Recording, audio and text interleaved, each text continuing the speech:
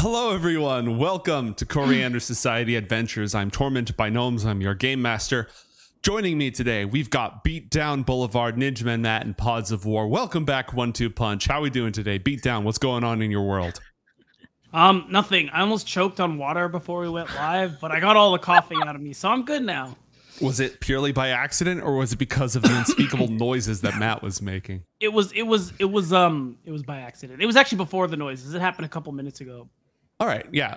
Helpful advice, just in case this comes up again. Water is not air. Yes, agreed. Right, excellent. Matt, how you doing today? Looking snazzy. Thank you. Kind of just, bringing back a little bit of that old to go with the new. I'm doing really well. Today was a nice day, and I am excited for tonight. Excellent. Pods, what's happening? I'm great. I was like, what's tonight? And then I realized he was talking about the show. Welcome to this. You're dressed fancy for you got a date later on? Yeah, a date with Destiny. I'm doing good. It's always a good day to play some D&D.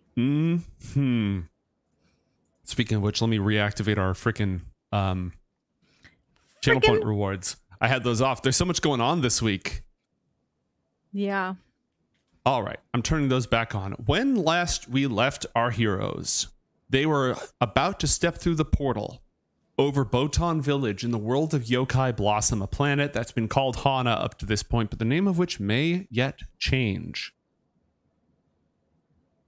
After regrouping with Gastone, who had discovered the tunnels and the old infrastructure underneath the City of Steel that helped them escape, make their way back out, our heroes came to this world to fulfill a quest for Mr. Lowe, master of the Triple Union Society, the only surviving powerful criminal organization in Gastone and Asena's home city of Northport.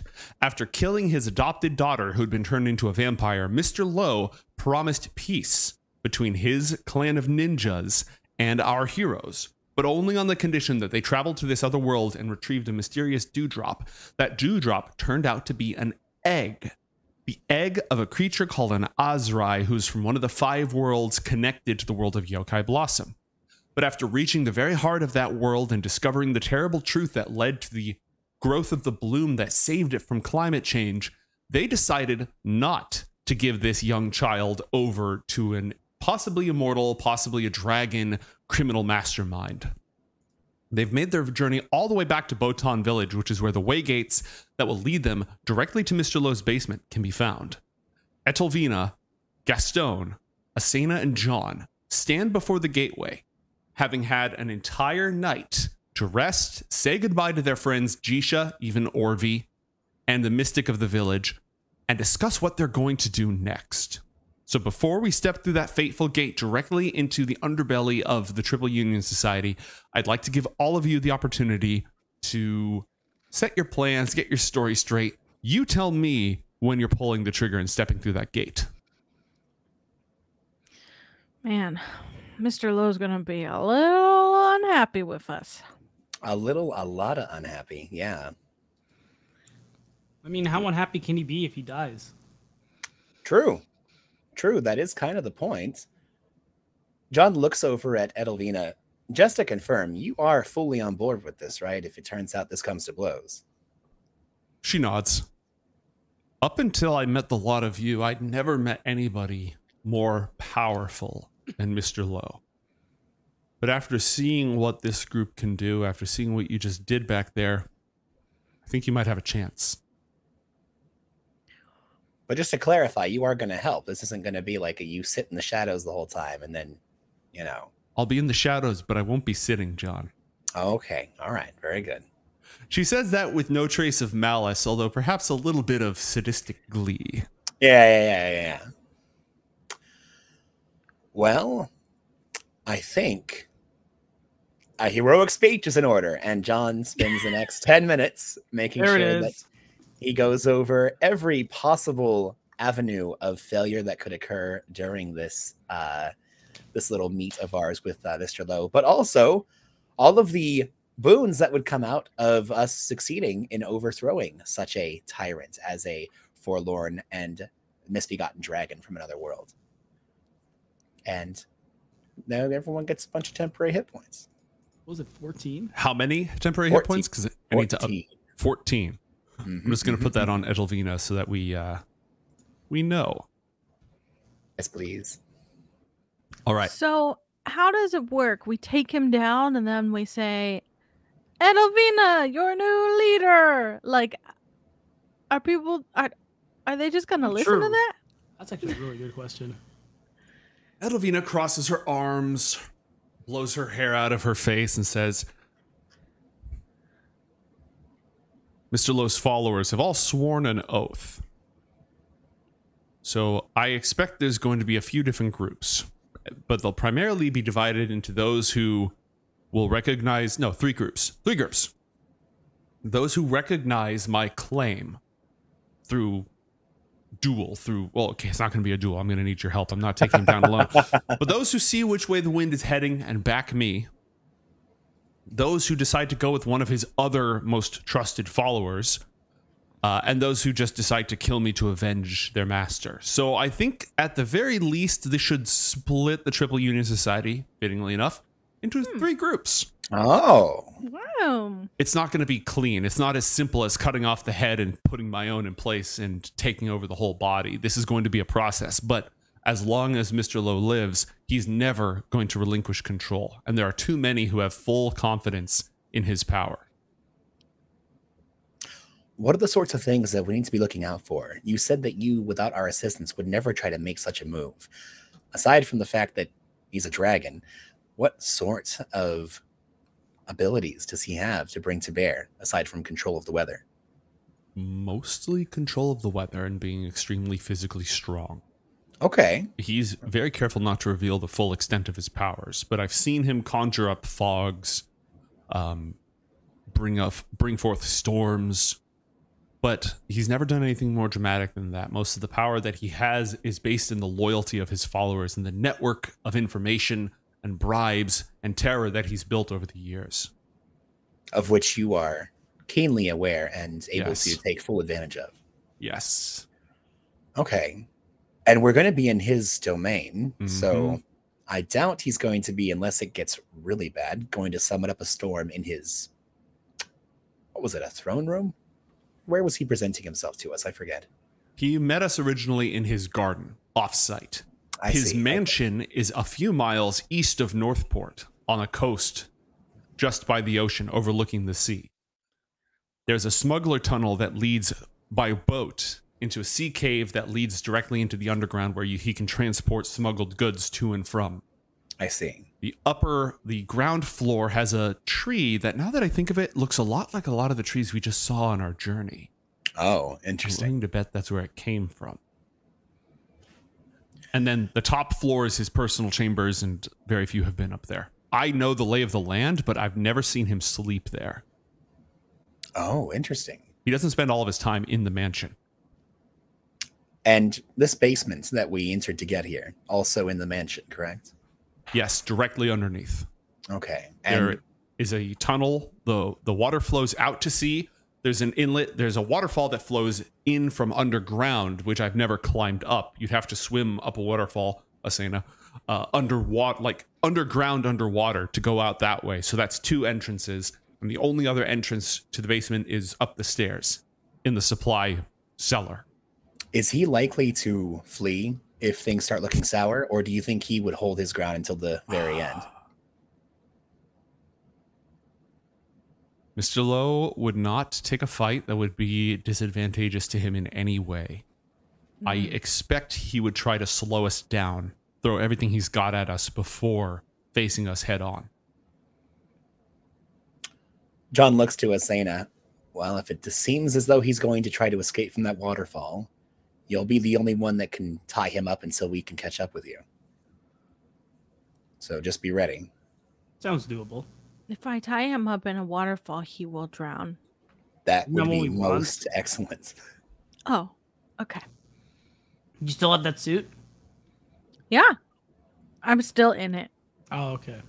Well, you're gonna definitely probably need that. You know, I have not used it. I mean, I've been wearing it. Is it just an out of sight, out of mind type thing? I think the only time you've used it was to troll Gastone. Oh my God. What the suit Black are we Rose talking restaurant. Oh, My tux. Oh, the tux. Yes. you know, fiddle the Have tie. you been in that and tux the whole invisible. time? Yes. That changes a lot of my Visualization headcanon of the entire anime arc that just happened. Yes. All tux. I mean, that's amazing, though, is the thing. Dude, we were all looking very snazzy then. Holy, my goodness. Everyone there's going to think that Northport is just the land of tuxedos. No wonder they were worried I was part of the steal. Okay, well, John's going to go around and do Gift of the Magi. He approaches Edelvina, and he takes out the manacles that he procured from Department 7.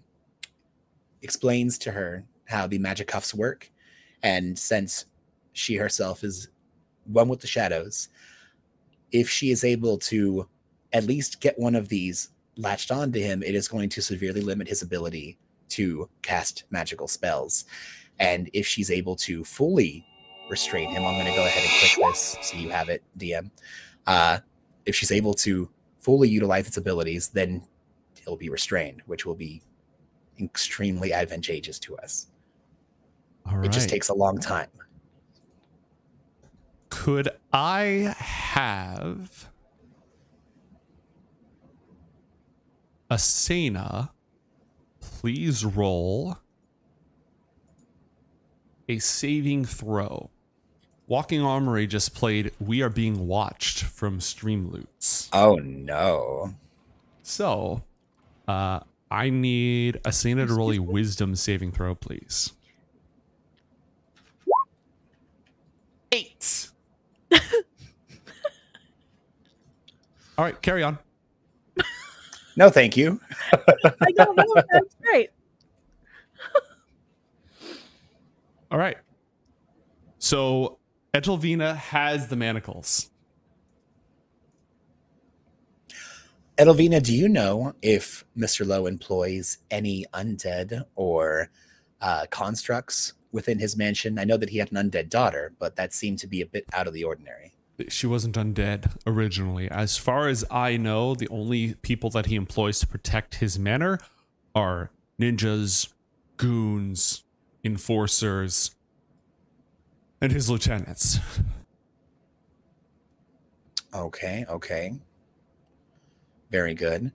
I'm going to just have John remind Asena and also remind the DM that he presented her previously with a very large polearm, a bladed polearm that was like a vibro weapon that had electricity coursing through it. I don't know if you've gotten the stats for that yet, but that would be probably very useful. You mean I don't get a new gift, John? Well, if you haven't used it, I'd say it's pretty new. That's also, fair. you did get a flower or a whip that had a magical spell in it. I must use this so I can get new gifts. Yes, exactly. If you use this, you'll get a new gift for the non-denominational corporate holiday. You know what this means, John? Taking down Mr. Lowe. Yeah. We can't use his garden for a party. Yeah, we could. We could just ask Edelvina, right? Oh. Can I turn to Edelvina? Yes, if we kill Mr. Lowe and you give me control of his entire criminal empire, you can use the garden for a party. You have my permission in advance. That's a promise. Wow. That sounds even better than Mr. Lowe's deal. What was Mr. Lowe's deal? Oh yeah, he also said we could have a party. Yeah, we were gonna give him the dewdrop in exchange to have a garden party. And also to end this arbitrary blood feud. Yeah, no, that was a good call. That's more like a side. Oh, I think we'll earn it for certain. Alrighty. And, well, John starts looking through his bag. I believe we just received a treasure considering what would be useful. Is it possible that John could pull something out to give to Gastone that would be exceedingly useful in this particular situation? If you can come up with it on the fly, yes. Okay, well, my thought is that Gastone has a lot of very interesting and useful gadgets, and Mr. Lowe is a very particular kind of creature, most specifically a dragon. So it would be very cool if there was some kind of either serum that John had, some kind of poison that could be installed within a particular device that would be like a bane to dragons, like a dragon bane serum. Such a spell exists?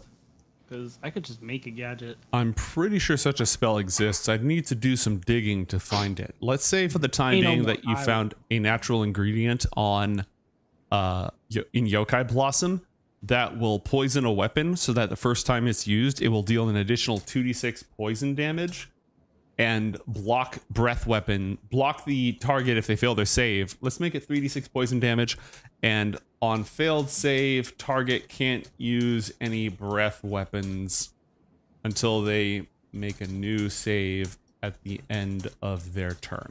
Oh, nice. So it like it does damage and locks down breath weapons until they cleanse their poison. Mm-hmm. Nice. Sweet. That's 1 dose of poison, Gastone. You just tell me what you're putting it on and when you're going to use it.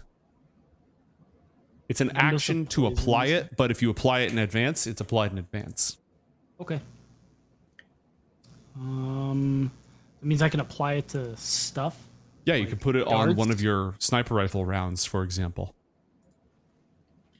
What did you say the damage was? 2d what now? 3d6 poison plus save or it blocks your breath weapon. 3d6 plus, or no, 3d6 what?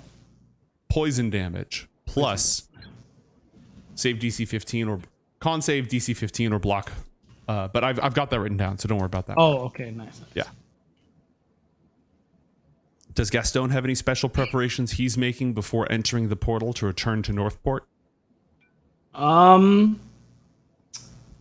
Yeah, because I have something that I think I will dismantle because I no longer need it. Okay. Because I remember I made 2 things last time, where I made the iPhone. Yeah, basically. I wish I thought of that at the time, though.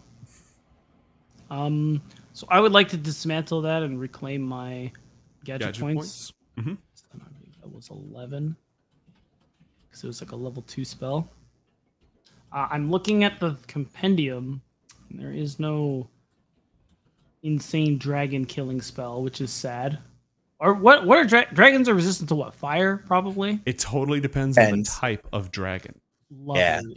What are the chances we know what type of dragon Mr. Lowe is? Edelvina? She's never seen him in his dragon form. She couldn't. She up until this adventure, she just knew he was ancient and powerful. She didn't know what he was. She only recently learned that he's a dragon. Now, John, you are a dragon warlock. You have a great deal of dragon knowledge. I would allow you to roll a Arcana check. Oh yeah.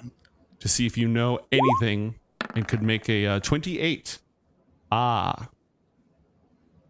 Lowe is most likely an imperial dragon. Ooh. Okay. What the heck is that? I know exactly what that is and will be very, very happy to tell you post haste. By which you mean the DM will now speak for Matt, right? Exactly. All right, cool. Okay. Imperial dragons, serpentine, long, wingless. They have shimmering opalescent scales. They're tied to the spirit world. They freely parlay with creatures of other dimensions in exchange for wisdom. Sometimes they serve as intermediaries between the gods and mortals.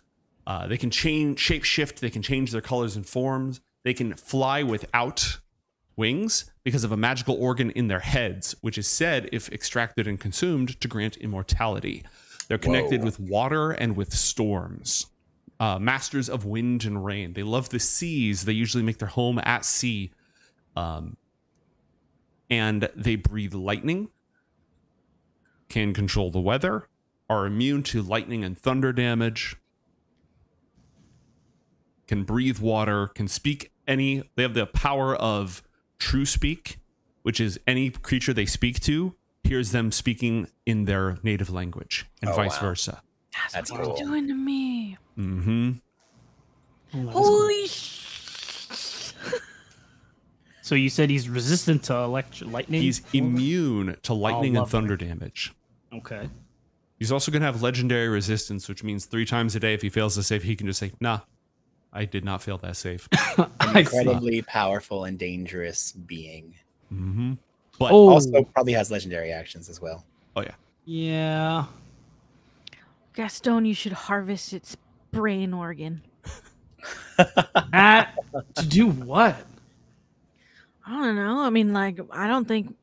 do you want to live forever? I don't know. Yeah, maybe you could, like, dilute it or something. The last time you talked to Mr. Lowe, you referred to his immortality as an affliction. Yeah. Yeah, I think I still stand by that. Living forever is kind of crazy, right, John? Yeah, immortality is all well and good, but invulnerability, that's the one. See, if I could distill that from his brain matter, now we're talking. Maybe you could break it down. Is that I don't think that's how that works. Why am I talking about science with you? This conversation is over. It's a bit macabre, but it would be very, very lucrative, both in the scientific and currency aspect, if we could harvest some of Mr. Lowe after this ordeal. It is morbid, but not a bad idea. If anything, could we not like make dragon killing things with his corpse? Yeah, dragon killing things, dragon defending things. It's honestly, I mean, if humans were more than just gristle and flesh and they could do something useful, I'm sure they'd be harvested far more as well. Well, kidneys are pretty probably true. Actually, good point. It's actually quite a trade in human organs, but it's primarily illicit medical and also unholy magic. Yes. In any case, Asena. Yes. You and I uncovered some rather mysterious goo, was it, in our last adventure? My fire sap bottle. Yes. So during our long rest, John is thinking that we could possibly do something with that. Mm-hmm. We could pour it on his trees. Well, yeah, that, or possibly maybe it could be diluted into some kind of... enhancement. Asena, you want me to put it in me? Well, not necessarily. As this conversation is going on, you notice what looks like a squirrel with fish scales, golden shimmering fish scales, clambering through the trees of the village. It is very shiny. You guys, I think there's a blossom spirit here. Well, we are still in, Oh, shit, we are. the place. Yeah. I'm going to call it Bloom for now. John's calling this world Bloom until a better name has been addressed. Mm-hmm. I'm going to run after the shiny. Okay. Asena departs the planning meeting to go chase the shimmering squirrel. Well, okay, I guess you do that, and I'll keep working on this. It's really shiny, and maybe he's friends with Slakura. Roll a survival check, please, Asena, to chase the squirrel.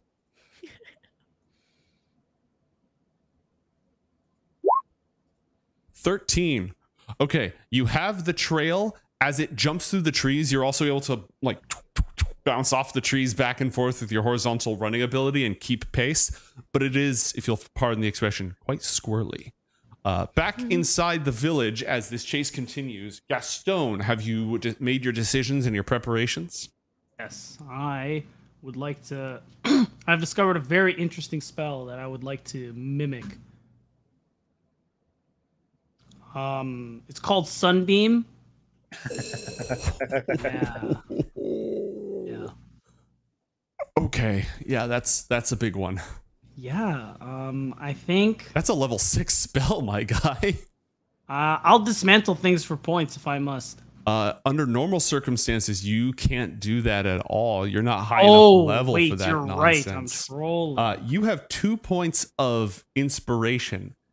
And John, have you figured out what you're doing with that fire sap yet? Well, that was actually, I was gonna ask. I didn't know how you were gonna have me, roll for this or anything, but John was gonna find out if there was anything that this could be crafted from or for. My initial thoughts was, because Asena and I each have one, would be to craft some kind of balm that can be rubbed on like Asena's fists and then have like fire punches. But donating it to the cause to where it can amplify and, replicate sunlight would be an impressive use of its, as well. All right. You could either make it into with the help of the Botan village, you could either make it into 2 doses of a balm that would set her fists on fire for fire punches, or you can use each of them as a ammo. Like when processed and refined, it can be an ammo packet for Gastone's ridiculously huge laser, sunbeam solar laser he's building. Could we do one of each? You could do one of each. 1 battery and 1 balm. Yep. Okay, done. Nice. All right. Well, as long as Asena's okay with it, I'm going to check and make sure that they're okay. Asena's busy chasing a squirrel. It cannot be reached right now. Asena, roll an acrobatics check to catch up with the squirrel. Pods, would Asena have left the balm for John to tinker with? Yeah, sure. Okay, very good. All right. She sees squirrel, she just drops it in your just hand. Boom, gone. Okay, good. Very good. Okay, an 8. The squirrel, continuing to flee from you, dives into the water where the koi fish are. You can make an athletics check to swim after. What is this, some sort of water squirrel? It's got fish scales. I bet you it's more shiny now. Oh, yeah. It's the light glimmers off of its scales. Okay. Athletics to continue your chase. 15. All right. You are running along the surface and it's like, and you're just keeping pace by literally running on the water. And when you finally run out of movement, you dive underneath and start. Oh my God. The squirrel's eyes bug out. This squirrel is going down. Gastone, you have built your sunbeam device by repurposing your arcane thing and hooking it up. Do you still have that fusion generator in your backpack? Always. Okay. The catalyst for this, because this drains a large amount of power, that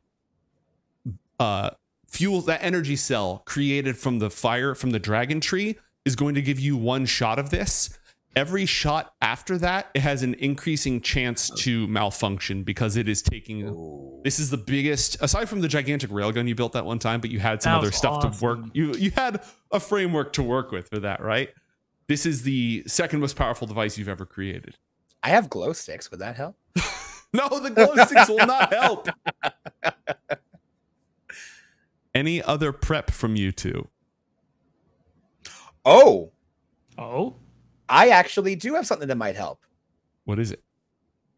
During my time in whatever that broken down, awful gloom destroyed city that we were going through, I found a project level 6 battery. Well, progress level 6 battery. That's good for another shot. Yes, that's what I meant. Progress, exactly. So Gastone, you have 2 free shots of this. Yeah, when John comes back, he presents this really impressive battery to Gastone and says, "Hey, I picked this up for you while we were rooting around out there." I like how Gastone has these different power sources that look completely different and have to be properly calibrated, and he's got things plugged into either side so it fits into his weapon, but screw it. Science. All right. Before we go back to the squirrel chase, any other prep from John and Gastone? I feel like I'm going to be pretty busy with crafting this effective potion, and so I'm fine. Although John does have like a very aha moment, as in wait a minute, could that squirrel have been a dragon? Nah, couldn't be. Nah, you're fine. It's okay. All right. Go ahead. I had a question. What? Come on, brain. Think of stuff. Come on, brain. Think of stuff. Oh, never mind. It was just a thought I meant to keep to myself. I have that spell tattoo that I'm still going to use. No, whatever. Okay. What spell is that? Bestow Curse. Ooh, that's right. You never ended up using it. Asena, the squirrel swims, and it's not furry, it's scaly, so it swims quite well, and it mingles with the guardian koi spirits attempting to escape from you. Roll a perception check, please, unless you have a different strategy. I do not. Roll a perception check. Oh, John, you gave Asena manacles, right? Edelvina, yeah. Or that we're gonna attempt to put on him. Anti-magic. So what are the chances that Imperial dragons are resistant to cold damage? They are not. Lovely. Yeah. Lovely. That's good. I have an idea. What's your idea? I have a freeze ray. You have a freeze ray. You have a freeze Yes, I do. If I can freeze him. ray. A Zorbian freeze ray. Yeah. Something freeze him, put the manacles on, and then just beat him up. Yeah, I'm kind of thinking that if we're able to, I mean, we would shut the fight down if when he's in his human form, we can hit him with the manacles since it prevents both spells and spell-like abilities. That would be nice. A transformation is likely a magical ability and would be halted, and even if it didn't, probably wouldn't have access to a lot of what he normally does. So I have another idea that I just thought of. Could we sneak up on him? I don't think so, since he's expecting us and we're I entering. agree. But before going into the portal, what if we all... Can you cast invisible? Is that a thing you can do still? Yes, although it's extremely difficult. Okay. Hear me out. You cast it on me and you. Asena already has it because of the suit I made, which gives her greater invisibility. We give her the manacles, and if all three of us are invisible, we have that... I think technically we have that 2 in 3 chance that he focuses on you or I, and that gives Asena the angle to clasp. Okay, I know I completely forgot about her the entirety of last adventure. Okay, but you do have an we do have an master actual ninja in your party. That's Yes. a really good point.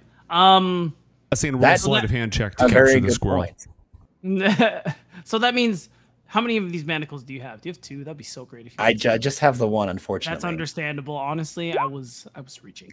So I still like this idea of mine, but that means we have a 3 in 4 chance of him paying attention to one of us instead of the manacle holder, which I think should either be Asena or Edelvina. I think that's an excellent point. And if it doesn't work, we fight. What if we had just one of us return and say the others fell in their quest, and we had to orchestrate a private meetup with an audience, as it were, with Mr. Lowe, with just the one of us that was visible, the others following closely behind in their invisibility, and hoping beyond hope that Mr. Lowe... John turns to Edelvina. There's no defenses within the mansion that are able to trace or detect invisible beings, is there? No, but Mr. Lowe always seems to know when someone's around. He has blind sight, radius 60. That was my question. So okay, and then so John, knowing that, would say as long as we don't get too close too soon, we'd be in good shape. And even then, you said blind sense, not blind sight, right? It's blind sight. Blind sight, which means they have to actually see in this case. Let me see. Be like in because I believe blind sense lets you know if there is a creature hiding nearby, whereas blind sight, I believe, it's you can just see anything basically. Perfect. Yeah, he doesn't rely on sight, so invisibility won't work against him at all. Stealth will still work, but invisibility will not work. So you can still sneak up on him, but that's what I mean. Like if you're walking through a room, he'll see you walking through the room invisibly. But if you're hiding in the shadows while being invisible, then as long as you're moving quietly, they won't see you. Very good. Okay, perfect. Asena, the squirrel seems to have slipped your grasp. How long is she willing to wait for its return? Is it just gonna come back?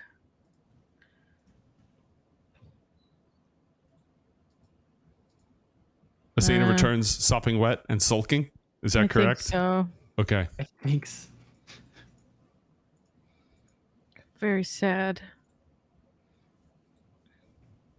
I hope I didn't break this suit. It's waterproof, right? John, do you still have prestidigitation or no? I do, yes. Yep. Oh, immediately, as soon as Asena returns. And what happened to you? We didn't get the shiny squirrel. You didn't get the shiny squirrel. Okay. And John bibbity bobbity boops everything to be okay. I still feel wet. Yeah. You know, even though your clothes are dry, your pride is still, you know, soiled. Soiled it. Any other prep? Are our heroes ready to emerge? Have they settled on a plan?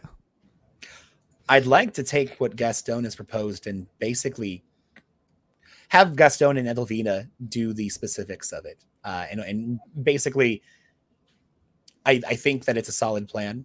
Mm-hmm. And I think that if we are trying to sneak up on Mr. Lowe and make sure that we can get their attention, I think one of us should be visible and requesting this audience. And that way trying to keep all of Mr. Lowe's attention on that person. And then the other three invisibly will sneak through and get into a good position to do the sneak attack.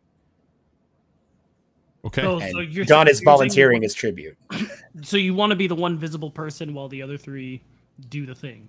Yes. So Edelvina likely has a way to become invisible. Asena, due to Gastone's invention, can become invisible. And John can easily turn Gastone invisible. One person invisible. Okay, I like this plan. One question. The invisibility that you cast, does anything I do, what will undo it? Oh, let me show you. Attacking or using a gadget. Casting a spell, basically. Okay, because I was going to ask that, would finishing a spell tattoo count? Mm-hmm. That would count. Yes, it will. But anything that you prep ahead of time and activate ahead of time will keep functioning while you are invisible, just as long as you don't try and affect someone with a spell or attack. Mm-hmm. Huh. Interesting. That gives me... So if you have an effect that requires concentration and lasts for a certain duration, you could activate such an effect and hold on to it while you are invisible. I have a better idea. Because like I have ideas. Something that I will just give to you. Oh. Because I had this whole thing where like, oh, I'm gonna look up a spell for blinds, and then I'm gonna build down. Like, wait, I have flashbangs already, so I'm just gonna give you a flashbang. I'm here for it. Yeah. Yeah, and you know, you do the thing. You talk the talk. You do what you got to do. I do what I gotta do. You do Absolutely. what you have to do. Talking to Mr. Lowe, but I think when I don't know, we got to agree to like a count of 30 or some shit. But basically, the idea is you drop the flashbang, and that's like our go signal. Okay. And that's when we go for him. You chat him up, you do what you got to do. At this point, we could just literally be watching and waiting for the moment. Maybe a code phrase just to know, like, okay, it's go time, guys. Cover your eyes or some shit. You know what I'm getting at? Cover your eyes. I got what you're getting at. That is not going to be the code phrase to say that. I just want to make that fundamentally clear. It's not the phrase, but I should cover my eyes. But you should cover your eyes. Exactly. I'm so glad you're keeping up. This is wonderful. John's also going to pass out a potion of healing, a potion of greater healing, rather, to his three companions. Oh, wow. That's a banger. How much can this heal me? As much as Slugcura can? No. 44 plus 4, if I recall correctly. It's a decent amount. If you get punched several times, it'll fix that up. If you get shot once, it'll fix that up. If you get blasted with lightning, it'll help a bit. Lightning if you get your hand cut off, it'll heal the stump. I didn't know that was a possibility. I mean, it's not, but I'm, you know, just giving you a general variance of effectiveness to know what this will do. Just don't get your hand cut off. Please, you kind of shot with lightning. Why do I feel like Asena could grow her hand back? Did I make that up? Does my stump still do force damage? You can deal force damage with your feet, your elbows, your knees. The nub of your hand if you lose it. Any Hunter x Hunter fans? No? Okay. I'm a fan. I just don't know much. I'm gonna avoid getting too deep into the lore. The lore, but I will explain that. I will ask you about that later. Anyways, good plan. Thoughts, Asena? You ready? We also have ninja disguises. I mean, we could just pop out and be ninjas and I feel like that would be the most suspicious thing of all. Just because he'd be like, why? What? He'd be like, why? Once we get inside, if they see ninjas coming out of the portal, Etelvina comments, they will be suspicious. Once we bypass that and we're just loose in the compound, then ninja disguise is optional. I'm a pretty good ninja, Etelvina. Etelvina, let me ask, if we were able to, let's say, enter from the portal and we all go Gosu on the ninja guards that are there, beat them up, hide them like a certain video game, many certain video games that rely on stealth, put them in lockers, dump them in boxes, what have you, and then we take our costumes. Would it be better for us to get to Mr. Lowe as a retinue of your ninjas and you reporting as to what happened? Or do you think our original plan of having a meeting with one of us that survived and the others following invisibly would be better? Either way, we're sneaking up on him. That's the thing. Either way, we have to sneak up on him, and he's not going to appreciate failure. I mean, he handed you an opportunity to make peace over something that should have been an eternal blood feud in his world, in his logic. I'm not justifying it. So anything short of success is going to what is going to hold his attention more, being successful or being unsuccessful? Being successful. Being unsuccessful, probably death. Okay, well then we're going to be successful then. Okay. I will return, being the only survivor amongst our troop that was able to make it back. I will have a facsimile of the item that we were attempting to get, and as long as I don't get within 60 feet of him, I'll be none the wiser. I'll be able to hopefully hold his attention and give everyone present the time they need to sneak up and set this up, get it going. That being said, how big is the hall in which we will be attended by Mr. Lowe? His opening hall is really large, like 100 feet across. The basement's kind of compact, though. Oh, I'm certain we're not meeting him in the basement. Where would he be having an audience with us? Most likely in his grand entryway. It's a good... Is that where the throne is? Is there a throne? There's not a throne. Really? Mm-hmm. Here, at least. The grand hall is 90 feet across. And is that where normally he holds court here with the rest of his... Yes, standing up on the balcony. Okay, very good. Then that sounds most excellent. We will have been successful, and I'll give everyone here the time they need to sneak up on him. Would it be better for all of you to scurry up the side to the balcony, or to find a different avenue of approach and sneak up behind? We should probably play that one as we go along, depending on where guards are. Kind of thing. Mm-hmm. Start by going invisible. Asena can communicate mentally. Right, that's so broken. Yeah, we should use that. I'm not broken. No, not. We were doing so good. We're still doing so good. We're right. Fine. It's just the little things. Anyways. Okay. I think in that case, I believe that we're all set. So, Asena is activating her suit, right? Her invisibility suit? I guess so. Okay. Wait, is that what we're doing? I was gone while you guys were talking about invisibility. There was a scroll. I believe so. Yes. Ah, that's right. Yes, we are going to all be going in invisibly. So as soon as before we go to the portal, everyone will be activating their invisibility and making their way through. Okay, so it's kind of sneaky. I'll turn it on. Gastone, before we were finished with our long rest, John does have a spare handcuff. Did you want to try to modify that into being some kind of, anti-dragon item? So, got any points left? I do. It depends. The big question ends up being what level spells can I mimic? Up to 3 at least, I believe. Okay. You're a level 9 gadgeteer. Yeah. So maybe 4 at this point. Maybe 5. 5th level. I think it's 5th level. Yeah, no, it's 5th level. Yeah. Great. So if there's a sort of binding type spell, I'm definitely gonna planar binding. Interesting. Planar binding. So planar binding binds like a demon or something that you've captured to your service. Yeah. That is not exactly what I'm looking for.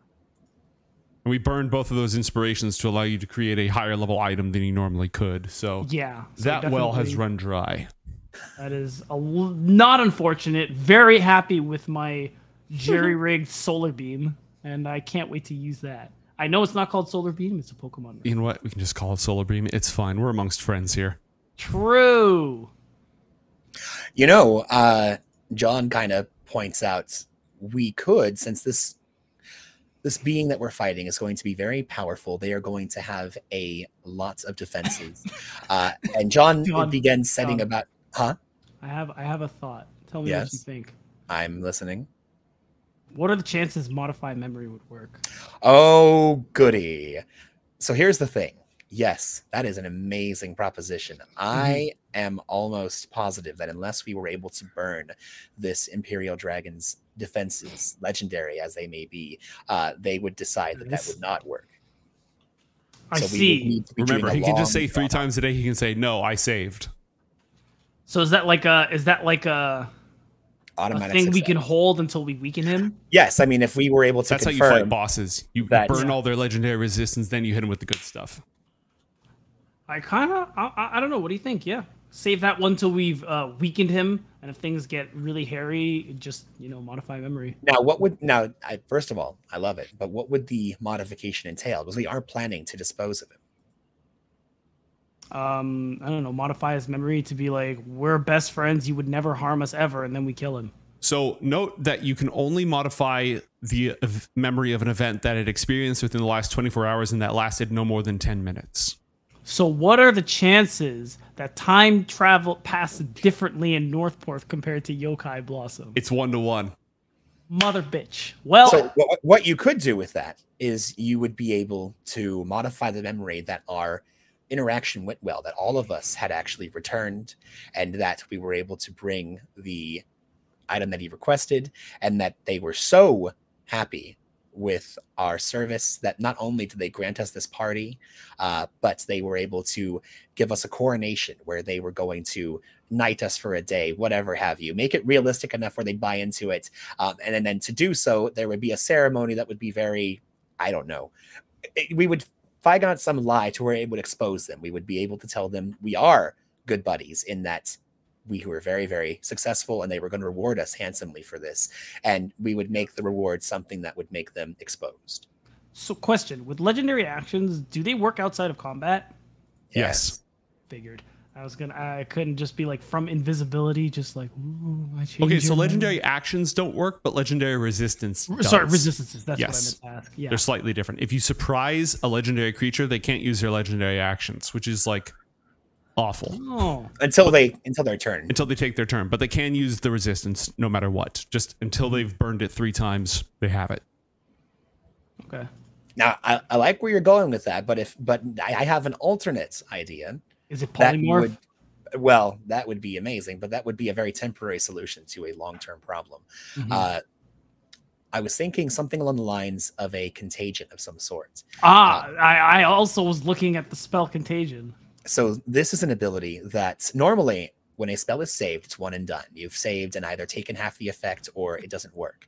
With this spell, as long as you've hit them with it, they would be poisoned and suffer from the poison condition. And on each of their turns, they would need to make a saving throw. And once they saved 3 times, they would no longer be poisoned. But if they failed 3 times, then you would apply a very potent sickness to them. Yeah. This would do twofold for us. We'd be able to burn through the legendary resistances if they did not want to suffer from this effect. And it would be poisoned throughout that time, which would be an incredible boon for us. Well, contagion sounds pretty good to me.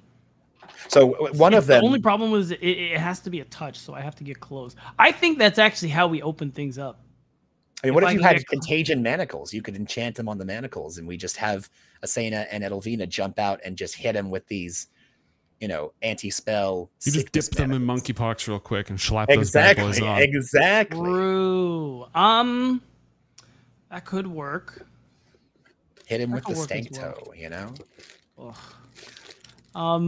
Yeah, okay. I like that idea. Or we go with the other idea. I think it just depends on how we want this fight to go, if we want to shut it down quick or have a long drawn out fight that would then lead to other things. So no, I do like your contagion suggestion, and I'm pretty sure that I'm gonna run with that.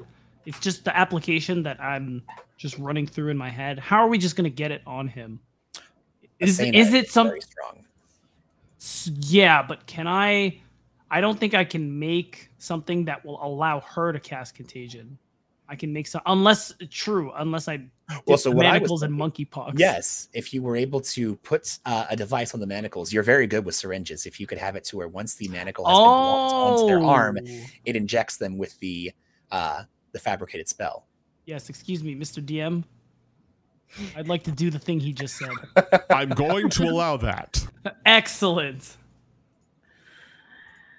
As these two are talking, Asena is like, maybe I should go find a squirrel again. How much longer are we gonna be here? I'm good now. I think we're pretty all set. Sure. Yeah. Just immediately starts working on the. If we have 5 more minutes, I can go find the shiny squirrel.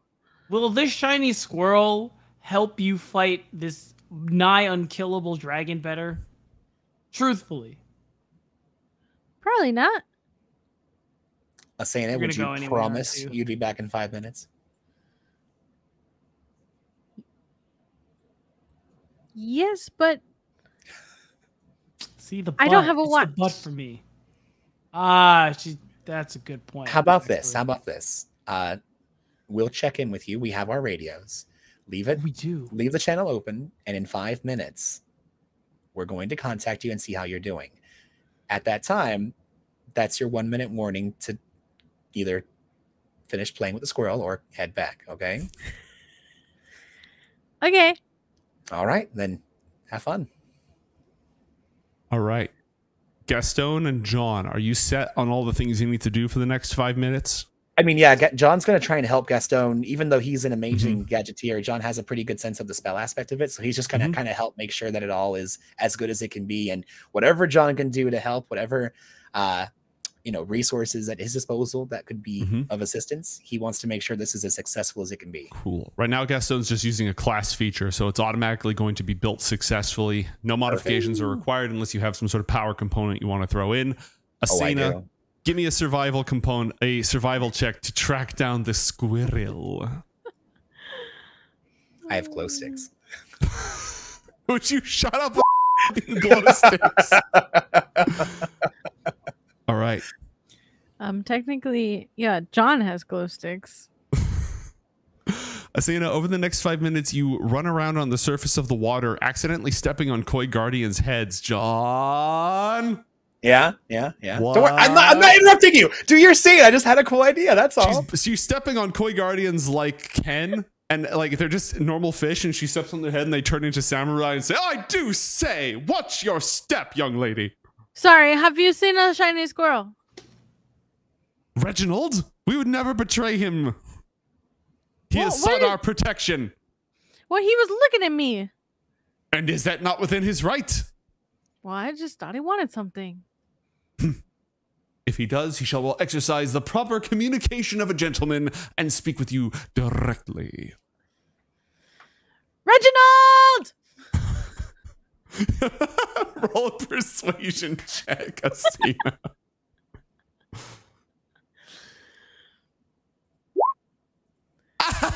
Oh, God. All right. At that exact moment, you stop running on the water and you plunge beneath the surface and are battered harmlessly by indignant koi fish samurai who are outraged at this dishonorable treatment. And though they would never... I say. Good Lord, my word. And so when you return once again to our heroes, when they've done whatever nonsense Matt's about to proc, it is with several pieces of like floating lily pads and not seaweed, but just like underwater gunk in your hair, and your suit is waterlogged again. Oh God. John's like, saying that it's been 5. How we doing? And then I would assume you're like right outside the window at this point. I'm like right behind you. I already switched scenes. I can't deploy my anime blinking soundboard, or I would. Oh no. I'm back. She says next to your head. Oh my. Would you like some help? Yeah. Okay, very good. And His name John- is Reginald. Hey, that's good information in case we ever come back here. Yeah, probably not ever, never. John sets about drying off Asena's soiled clothing and attempts to bolster Asena's psyche against the soiled pride of a second failed attempt at catching this squirrely squirrel, Reginald. And what were you about to proc? What nonsense were you about to proc before we go through this portal and do this thing? So here's the thing. Mr. Lowe not originally being of this world, but then gained a bit of ascendance through this world. Mm-hmm. My thought is this. It likely would have some kind of sympathetic connection to this world, at least in a small way. Okay. And so my thought is, I have a clipping from the cursed tree that was used to bind was used to curse the Oniyuri family and cut them off from their blossom spirits, effectively cutting them off from their power source. Let me ask you, Mount Kilimanjaro, was that a thing before the bloom? Or was that post-bloom? The mountain existed the whole time.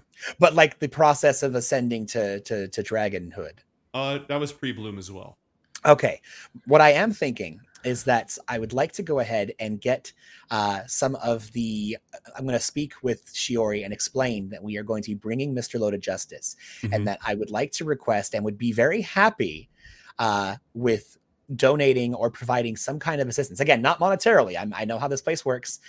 John would be willing to put in a good, evenings, like either hard labor or assisting with any sort of rights that would be needed, whatever they need. I'm assuming that he's opening himself up to mostly trolling from Shiori, but John is offering his services or assistance in regards to getting a sample, a single use of their very precious spiritual water, the kind of stuff that Jisha kept Ken in order to purify and assist things. And so my thought is, by taking this purified water and this cursed clipping, we would be able to do a process of both magic and technology in order to infuse these things as the reagents when crafting this incredible gadget of Gastone's to maybe possibly do a minor curse on the dragon, making this even more effective.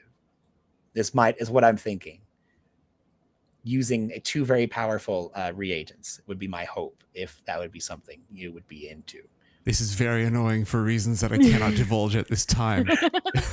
Well, I have a feeling they'll get divulged soon. Shiori, you owe a favor, but you are allowed the spirit water, so add one favor owed to Botan Shiori.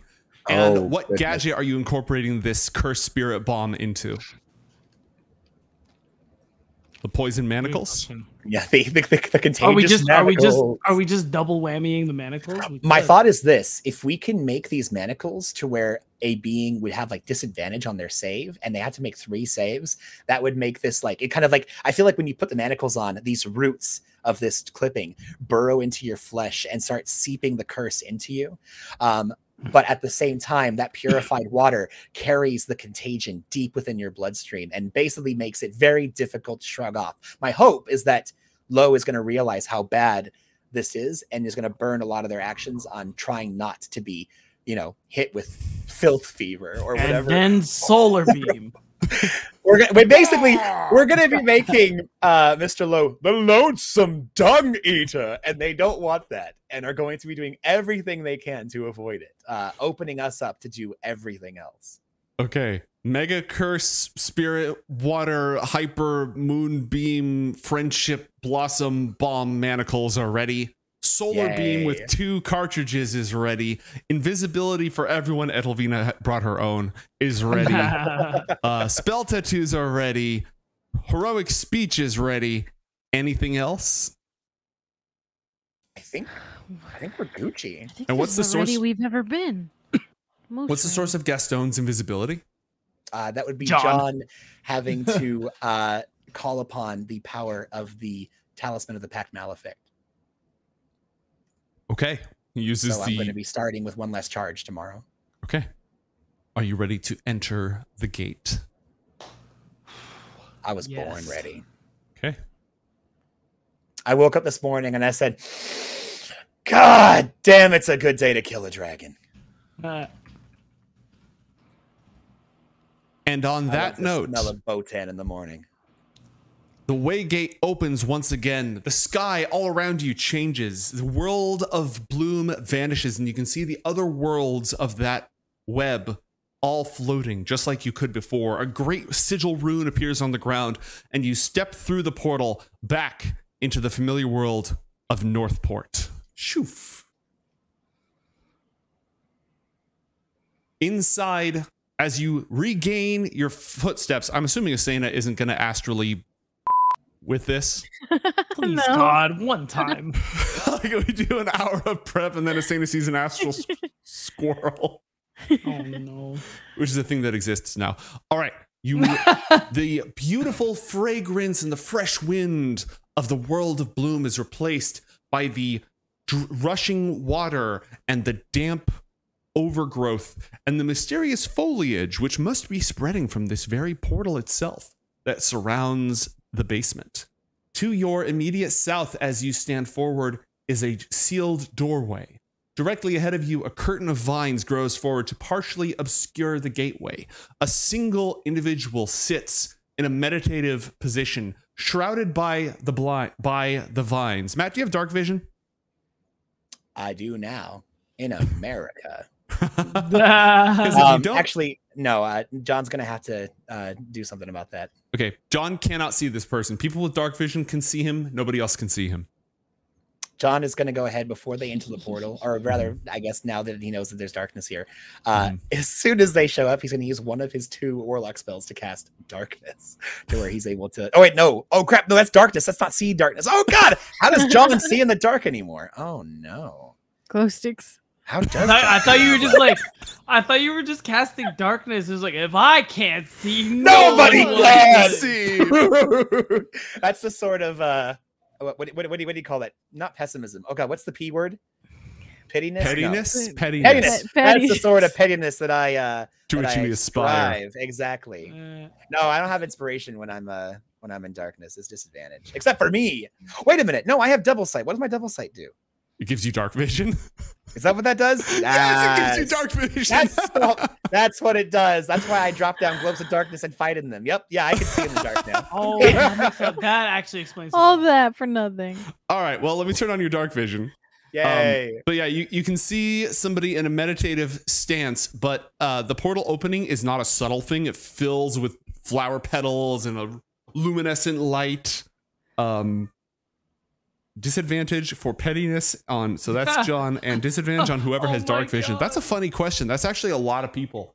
Edelvina has dark vision. Asena has dark vision. This person sitting here and meditating has dark vision. They've all got dark vision. Yeah, actually. Gastone, do you have a source of dark vision? I do not. So okay. All right. So the first person to make a roll who's not Gastone has disadvantage. Okay. Gastone, you immediately what? I have the poison manacles, right? Yes. Oh no, okay, no, it should be Asena, right? You were giving it to Asena. You gave it to it. Oh, it's okay, does Asena have the poison and Edelvina has the anti-mage manacles? Yes. Yes, that sounds correct. They were going to sneak up and they were going to open up by hitting with manacles. And John, you have a flashbang. I have a flashbang grenade, and I'm going to be. Oh, we did not agree on the phrase. Well, you're gonna have to make it real obvious. Oh, you might have to say cover your eyes. No, easy. No, I have the phrase, and John is going to, as soon as we step through the portal, I see this lady here, and John is going to lean down and on his phone type out kumquat, and he's going to hold it up in front of him as if like he is about to take a picture, and he just kind of holds it up to where, you know, everybody can see kumquat. Invisibly crowded around behind him. You got games on your phone? Yeah. No, and then he makes it look like he's taking a selfie with him in the portal. For later, I'll be missing all of you and every single memory we've ever made, ever. looks up and sees, I don't know who this person is. You do, and so does Gastone. You recognize Mr. Zoblin. Mr. Zoblin is one of Mr. Lowe's top enforcers. Oh, that's a beard! Oh, wow, I thought that was an old lady. It's not mutually exclusive. True. Mr. Zoblin's eyes are completely whited over. And again, John, you have a high arcana, and you've got some of this. You recognize this as a gift of the dragon. Oh. You can hear some scuffling off in the corner. Gift of the dragon. What be that? It's a draconic gift. Which does? Dark vision and 10-foot blind sight. 10-foot blind sight. Okay, very good. 10-foot blind sight, yes. John moves up and very quickly approaches this person, Mr. Zoblin. What's your passive perception, John? That'd be a 21. 22. Sorry, 22. I hate my life. I hate my life. I hate my life. I hate my life. There are ninjas in the shadows. Yay! There was always ninjas in the shadows. Mr. Carmichael, welcome back. Mr. Lowe is eager for your My return. father was Mr. Carmichael. I go by John Carmichael. Very well, John. Carmichael. John Carmichael. John and Carmichael. Spent a lot of money on the sign, you know. Mr. Lowe is eager for you and your delivery. We are expecting more to return. Yeah, about that. We're going to need a little more delivery on this delivery of mine. I kind of lost some good people back there. You did not inform us the kind of hack we were going to be going into on the other side. I thought we were just going to pass some mountains and then go to a storm. But, you know, there was an entire world at war, which honestly, I should have understood because every single freaking world I get sent to is at war. What are you going to do? And John rolls deception. With disadvantage because you have dark vision. Oh, well, horse poo. Actually, disadvantage for pettiness. Oh, well, there we go. I'll roll that again. And yeah, suck it. Hold on, I'm not done yet. I'm not done yet. Actually, yeah, no, I'm done. Yeah, you're done. Woo! We all make sacrifices in the line of duty. Were you successful? Absolutely. May I see it? May you see it? Absolutely not. I found out this thing is a little more than just a new kid. We're going to have a discussion about what this is. I'd like to see Mr. Lowe now, please. Roll a persuasion check, please. And I'm going to go ahead and activate my draconic gift, Dragon Fear, as part of this. So if you could please, before I make a persuasion, if you could make a wisdom save. Can do. Natural 20. Well, yeah, I'll go ahead and make that persuasion check now. Is this also at disadvantage? Yeah, but this time not for pettiness. This time because you have dark vision. Yeah. Actually, I should have made my insight check with disadvantage. Hey, there you go. So yeah, this is just a flat persuasion check because I have dark vision. Oh, okay, very good. I'm here for it. I gotta figure out who here has the highest passive perception. 19. Persuasion. Very well. Please wait while I consult with Mr. Lowe. And mate, just wanted to remind you, in case that for some reason wasn't a success, I have a feature where if I do fail a roll, I have another chance. So just wanted to put that was out success. Oh, good. Instead of demanding to see the proof of your results, he's going to go say, "Hey, boss, they want to talk to you. Where do you want to meet?" Okay, perfect. And I would like Mr. Zoblin to please escort me where I need to be waiting. Oh, wait right here, please. I'd rather not wait in the dark, murky undercarriage of this place, especially surrounded by ninjas, and John gestures at the two hiding in the brush. I'd like to be taken somewhere warm, inviting, a grand hall perhaps, somewhere where I can wait pleasantly for his eminence. Roll persuasion again, please. And that would be a 17. Okay. I did just go on a harrowing adventure and lose 3 of my close personal associates. Friends, you might even call them, in the line of duty.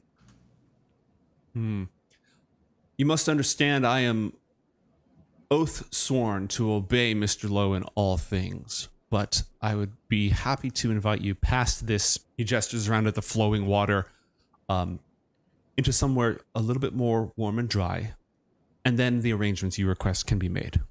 Fantastic. That sounds wonderful. Please lead the way. All right. Mr. Zoblin is going to guide you across the bridge. You can see a set of 3 double doors on the far side. As we're walking, John is going to send a text to Gastone. Stay 10 feet away from anybody with white eyes. They can see you. Huh. All right. Having received that information, as John is led away, what would the rest of you like to do? Also, John, you can kind of see a curtain of vines and such right here. Uh-huh. But you get the impression there's a hollow space on the far side. Ooh, can I hear anything? Roll perception. Rolling perception. I'm rolling perception. I'm pretty good at listening to things with my ears. That would be...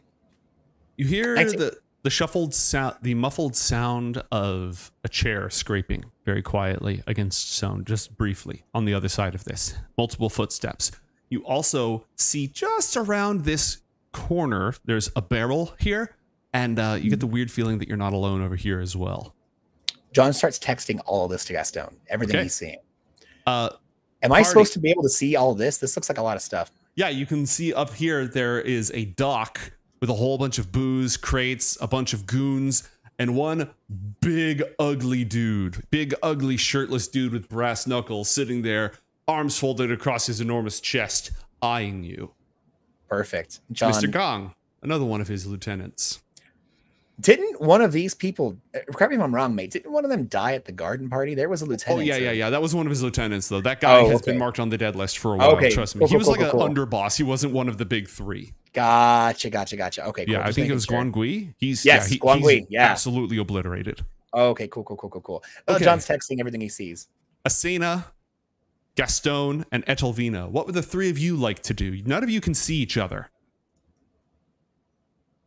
I don't think John's really selling the fact that I'm dead. Like, do you think he'd be this well put together? That's going to Gastone, by the way. I get +1 XP, Gastone. You're muted. Damn it. I can respond, right? Yes. With the spell. And it's not a spell because if it was... Oh, no, her invisibility would be fine. Ignore me. Okay. What was I going to say? Oh, yeah.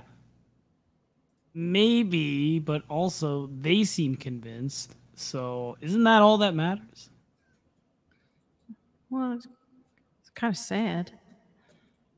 Asena, you're not actually dead. But if I was... That's different. John knows you're not dead. This was a whole plan. I guess he's not as good as an actor as us. Nobody can see me, but Gastone is rolling his eyes extremely hard right now. Like the whole neck and everything. Like, you ever see a man roll his entire head? Yeah, literally. Well, you haven't because he's invisible. That's true. Remind me when this is all over to get him some acting lessons. Because they might be convinced, but I can see right through it. Yeah, good thing not everyone has your eternal wisdom, Asena. Thank you. I guess I was just going to keep walking. All right. If you are following behind, you need to move at half speed and roll a stealth check, please. Oh, you have to sneak past these 2 ninjas because you have to move very quietly. I don't like that. Even though you're invisible. Do we get advantage because we're invisible? Yes, you do get advantage because you're invisible. Also, Asena, for some reason your hit points are messed up. I'm going to make sure that's fine. Stealth. She tripped on her ego when she was walking through the portal. A 14, Gastone. A 15 pods. Oh wait, that's not with advantage though. Correct. Roll again and take the better of the two. Oh, God, you know what I miss? Yeah, because we're invisible. Without trace. God, I miss pass without trace. Wait. Oh no. I get. Does greater invisibility do anything special with this kind of stuff? It just means that you're invisible and you don't pop invisibility when you attack. It only lasts for a minute though, right? Mm-hmm. You have 1 minute. Quick. Jeez, we got to be quick. All right, so a 14 is just barely enough to skirt past the ninjas. Mate. I know that technically we can't see them, but where's that Elvina? I know they've been here the whole time. That is an excellent question. Don't worry about it. Name's Elvina. Some call me the White Ghost. Been here the whole time. That's how good she is, guys. Obviously. We didn't even know she was here with us, even though she went to the portal with us. That's mad. No. Trust me, you don't know where she is. You hope she's next to you, but she has a plus 18 on her stealth. Yeah. You do not know where she is. Wow. We don't need to know. She could roll a 2 and still. That's fucked up. And you can feel completely at ease about these next 2 rolls that I'm making. Okay. I do feel great. Don't worry about this attack roll I'm making with advantage. Yep, not even or 13. Or this other attack roll I'm making with advantage. 27 does hit. Or this. Cool. That also looks like it hits. And just to remind our other friends, John did point out that there was 2 ninjas right here, just so the 2 of you are aware of that. I mean, you can't see them yourself, but at least, like, you know they're there. Kind of scared. Okay, John, you reach this doorway. The rest of the party is invisibly right behind you, a safe distance away. A lot of you can go ahead and just move like one more, maybe to this right here. And let's see. Ooh, I like the floor. Mr. Zoblin is going to open the door. He withdraws a key from a key ring, and he is going to open a door to the north. The double doors swing open, revealing north. Yes, an illuminated warehouse. This is where smuggled goods are brought in. There are. John makes a point of saying that does not look particularly warm and inviting. Of course, I'm already breaking protocol by bringing you here, and it will be only a moment before I secure the permission that I need to do more for you. John narrows his eyes. Continue describing the room. You can't narrow your eyes at the dungeon. John can't narrow his eyes at the dungeon master. Okay? I did. I narrowed him at Mr. Zoblin. All right, where's my basement? There are 2 statues of Ausonian heroes from the height of the Empire, both quite heavy and expensive. You suspect they may be contraband stolen during the last Great War when the Ausonian Empire fell 20 or so years ago. All sorts of stolen goods. There's 2 ores in here, lots of contraband, drugs, alcohol, all received for shipping. There's 3 sets of doors that lead away from here. One leads to the docks, one is a single door, and of course the one you just entered through. Mr. Zoblin will enter. Mr. Zoblin. Is that the east wing?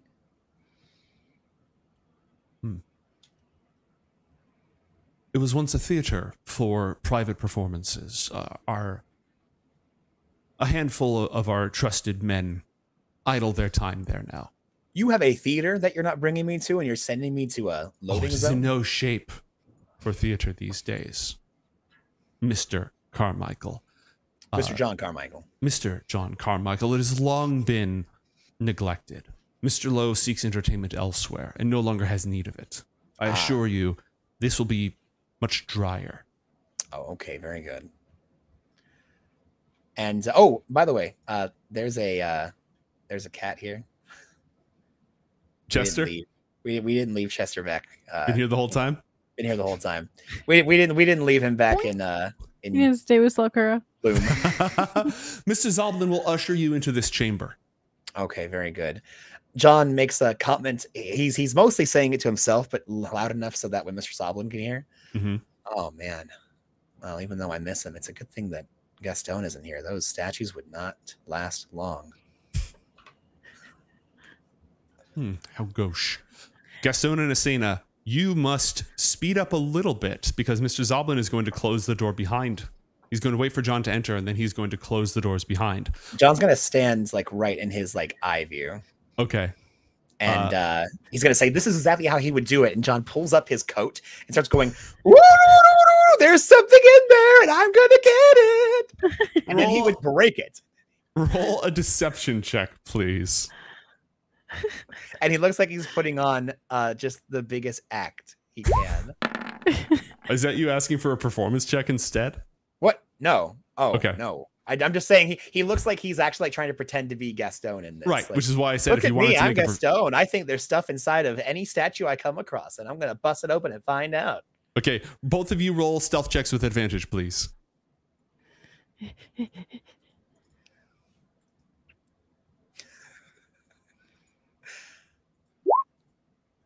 Yeah.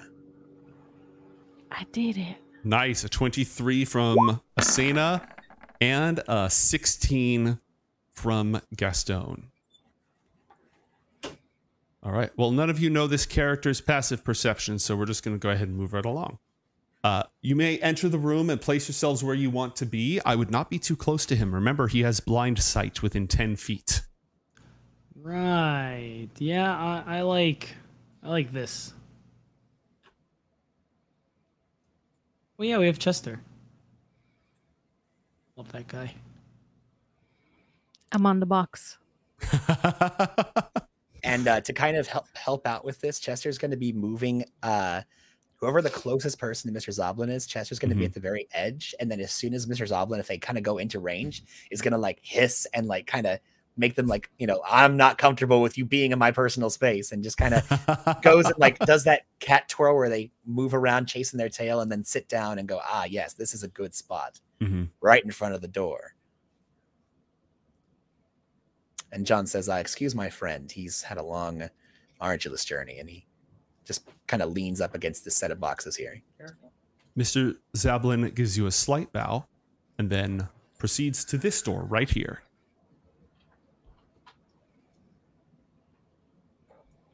John kind of turns and sees if he can peer past the... All right. I will now open the door. Yes, please. A library, a record room. Mr. Lowe himself sits in a red wood chair with a scroll bound in cedar plates with a jade medallion upon it of thin vellum sheets, studying its pages. You catch a glimpse of him as Mr. Zoblin enters the room and then closes the door.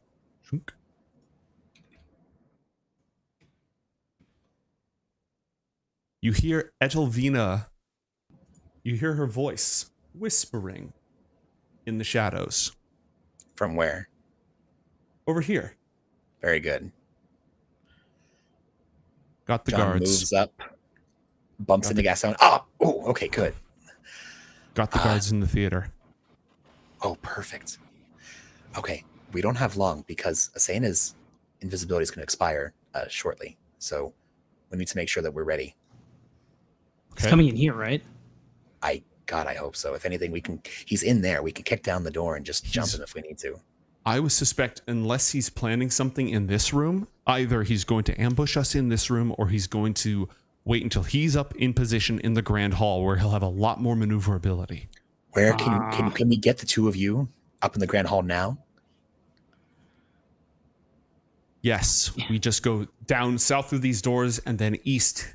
I got the one of the guards' keys. She jangles one of the keys.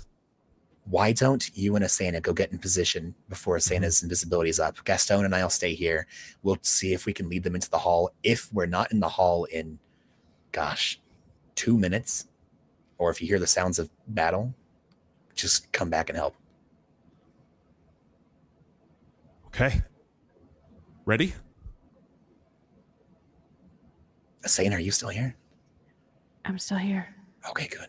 Was the theater cute? No. What? God, no, it's awful. Oh. There's mildew down there. All right. Yeah. So we just go south through this door and then immediately east. Who's going to open the door? Asena, you do it. You have the magic suit. What does that mean? Okay. Technically, it's science, but okay. What is magic but science we don't understand? I opened the door. Okay. True. Oh, shit. Chester moves up like they were the one like hauled it open and like pushed into it. I like that. I like that. You see two ninjas. Mr. Gong holding a very large barrel with a huge green skull painted on it. Oh. And Mr. Hang, one of the other lieutenants. And they all stare into the room at John. John is leaning up against this box right here next to Gastone. Howdy, gentlemen. I didn't ask for refreshments, but it's much obliged, although that looks a bit too strong for my taste. At that exact moment, the door to Mr. Lowe's study opens. And he walks into the room with Mr. Zoblin at his side. Well, shit. Go time is now. And we'll find out what go time looks like right after this short break. Don't go anywhere, folks. Coriander Society Adventures will return.